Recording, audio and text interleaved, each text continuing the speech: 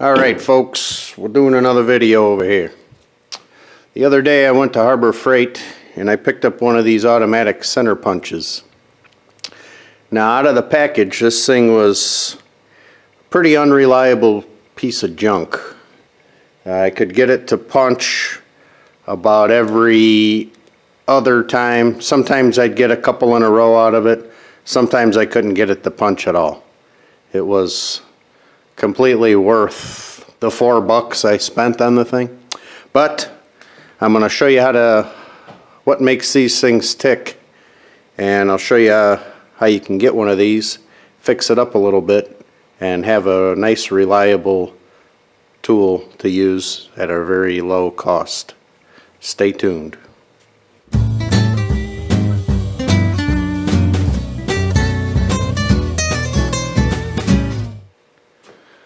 Alright, first thing we're going to do is take this apart. Now it comes apart in 3 pieces, or this case comes apart in 3 pieces, and it's lefty-tighty.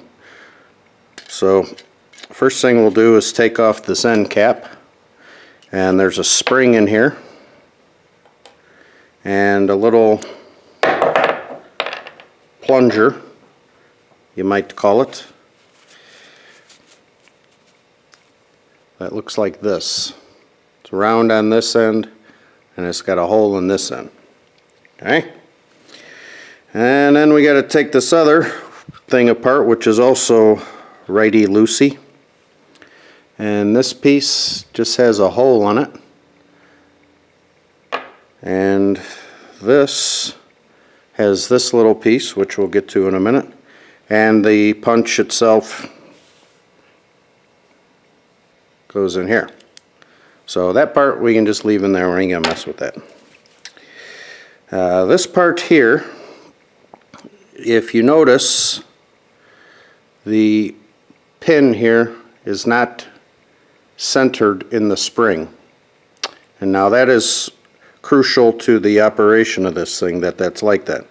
That's why if you take this apart you'll see the spring's got a little bend in it. Okay, that's how the thing works. Now what happens is when you push on it, it goes up through that hole that we've seen in here, and it pushes on this piece off center. And as you keep pushing it through the hole, it rights itself and it gets centered in this hole, and then it goes in there, and that's when you get your force to cause the punch. So here's what the problem is with these. The surface on here and the surface on here is out of the package finished very roughly. They didn't clean them up at all. So all you have to do is take a little piece of sandpaper. This is some 220. I just had it laying around. And just take the end of it, just this tip, and smooth it out a little bit and knock off the rough edges. Doesn't take much. I've already done it a little bit, but it doesn't take much, and you can get a real nice shiny finish on there. Okay, that's what you want, because it's got to run smooth.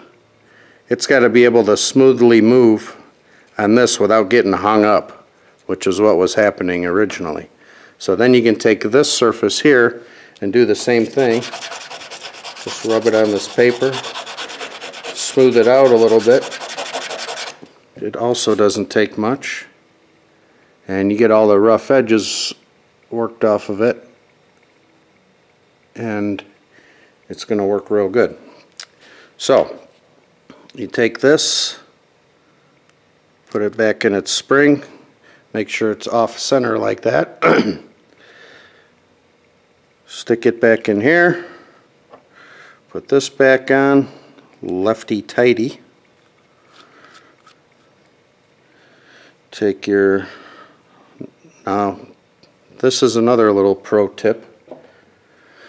Take your 3-in-1 oil and put a little drop in and around here before you stick that back in there.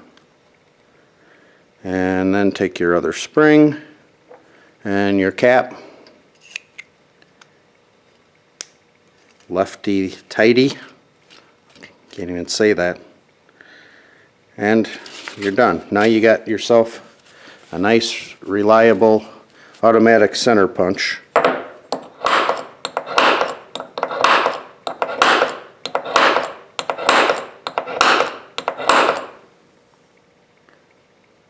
And that's a lot better than it was working right out of the package. But that's it. $4. Got a pretty decently reliable tool for a home gamer like me. This is perfect. Just what I needed. Alright folks, I gotta go. Adios.